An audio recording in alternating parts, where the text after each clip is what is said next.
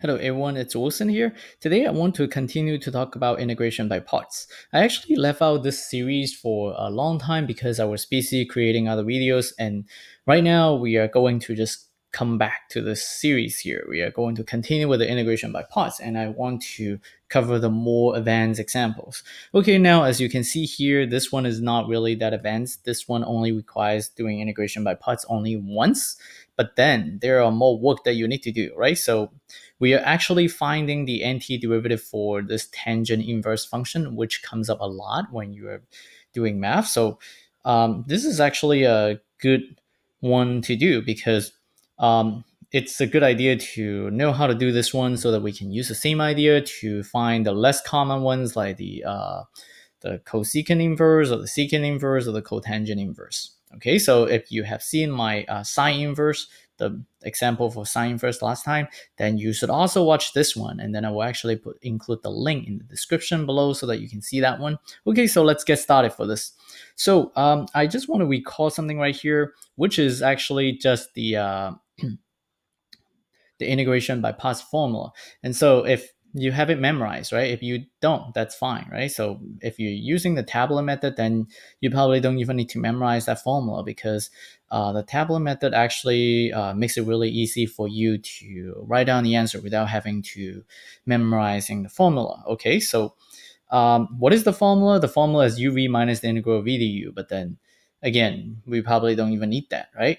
Now, we're using the tabular method to integrate this tangent inverse function. So what do? We got to set up the table first. And the table is going to be set up this way. And so there are 4 columns. And then as you can see here, this first column in blue, it's the alternating in sign. This actually comes from the minus sign from the formula. So if I recall the formula right here, right? So if I recall that formula, then it's the integral of u, which is the yellow column, right? And then the dv, which is the green column that we have. And that's equal to uv, so we have the yellow and then the green, right? And then minus the integral of v du, so the v is actually also, again, it's the green one, and then the du will now become the yellow one, right? And then, yeah, so that's that one here. And yeah, so that sign actually comes from this minus sign right here, because if imagine that you do integration by parts multiple times, then you are going to have to worry about negating a lot of terms in there. So that's why we gotta alternate the signs right here. Okay, so now let's just start the problem by writing the plus sign right here. It's really because at the beginning we are just talking about the u and then the v, right? So they're both having a there is no sign in front of them, so we are just going to assume that it's going to be multiplying by positive 1. Okay, so now what about the u? The u is going to be whatever that you choose that you can differentiate. In this case, we only have one function here. It's too simple, right? There was no other choices. And you can only write down the tangent inverse of x. Okay, so there are no other choices that you can put here. And then the green column, which is the I column is when you can integrate something. There is nothing else left, right? Once you have put down the tangent inverse, so you can only put down the 1. And it should also include the dx in here, but then I'm not going to include the dx in here because it's unnecessary. So we are omitting the dx. So the dx must be put in here. Okay, so now what's going on with this column right here? This column, I feel that it's actually quite important to use. It's really because that will actually tell us when we can stop with the integration by parts. So we are not just blindly going down the columns by taking derivatives and integrating the functions. Okay, so right now, what are we getting here? We just multiply everything across this first row right here, then we are going to get this integral. And so we assume that plus sign is positive 1, right? So you don't need to write anything down. In this case, it's actually just the tangent inverse, right,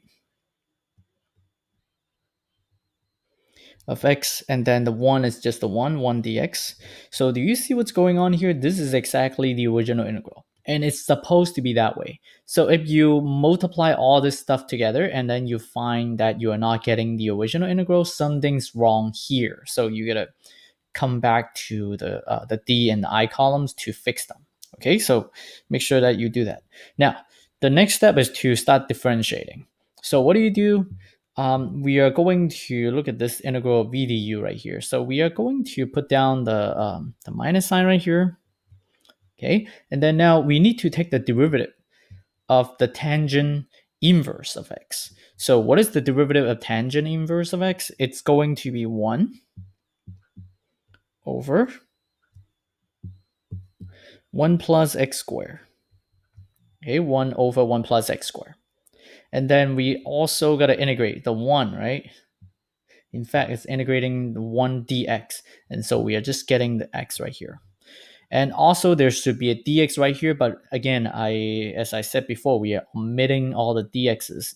There was a dx here, we are omitting it. There was a dx here, we are also omitting that. Okay, so now multiply all this across and see what you are getting here. And so we are getting, there was a minus sign right there, and then there was the integral symbol, okay? And then there was the green x all over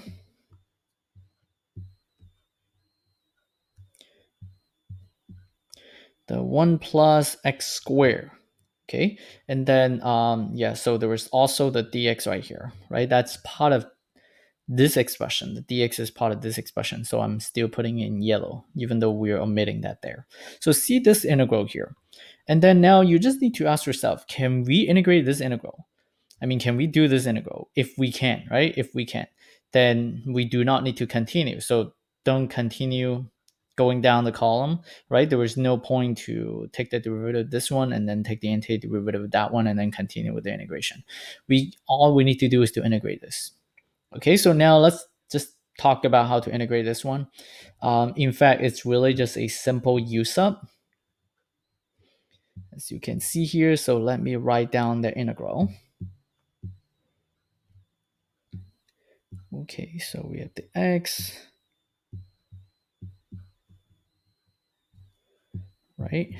And then we get the 1 plus x squared and then the dx. Yeah, so how do we do this one? It's actually simple. So we can make a u sub right here, but because we are actually using the integration by parts, so it's not a good idea to use u again for the u sub. So we are going to use w, right? So let's just use w here.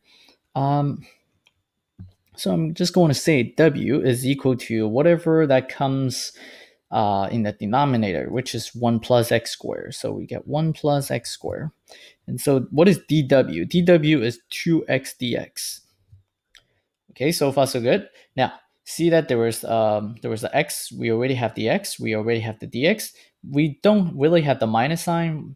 And then we also do not have the 2. So we can get the 2 on the other side.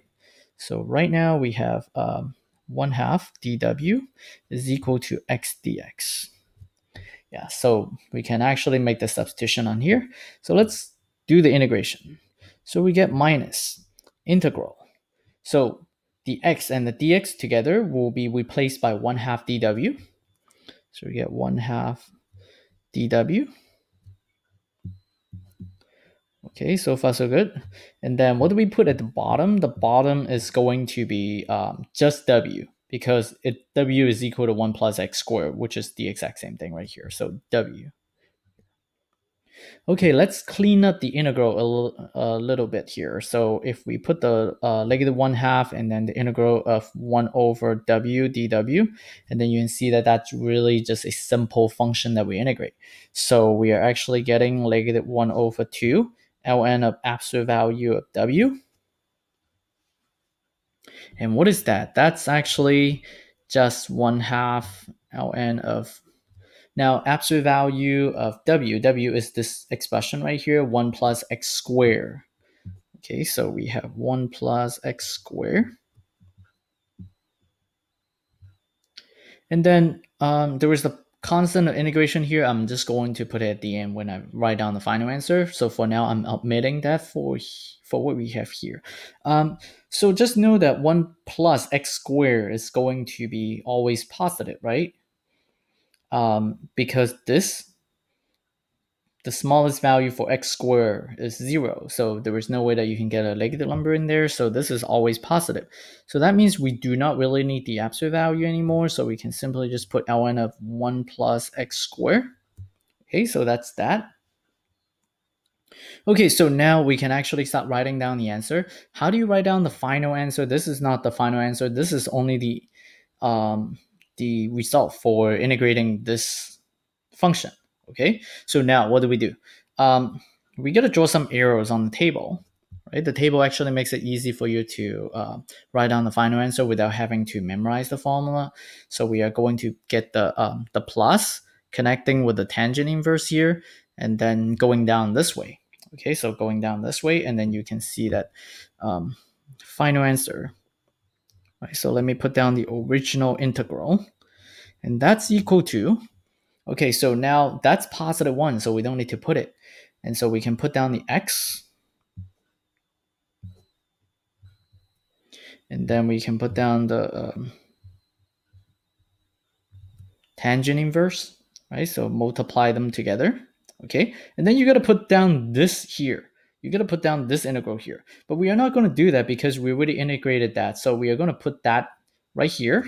So we are getting negative 1 over 2 ln of 1 plus x squared. Okay, and then finally we add the constant of integration right here. We should have put it right here, but then now just put it here. Okay, so how do you feel? It's actually quite easy, right? The table actually makes it really easy. And then you may say, why does it work? Remember, this is our u, that's our dv. So I mean, that's our v, this is dv. So u times a v, that gives us the uv. And this is actually the what? This comes from the integral of v du. That's from here. You see that that's how that the table works. Okay, so that's it for this problem. If you like this video, please give me a like, subscribe my channel, and share my videos to others. It will give me support to make more videos. If you have questions or have a topic that you want me to talk about, please leave me a comment. Thank you for watching this video. I will see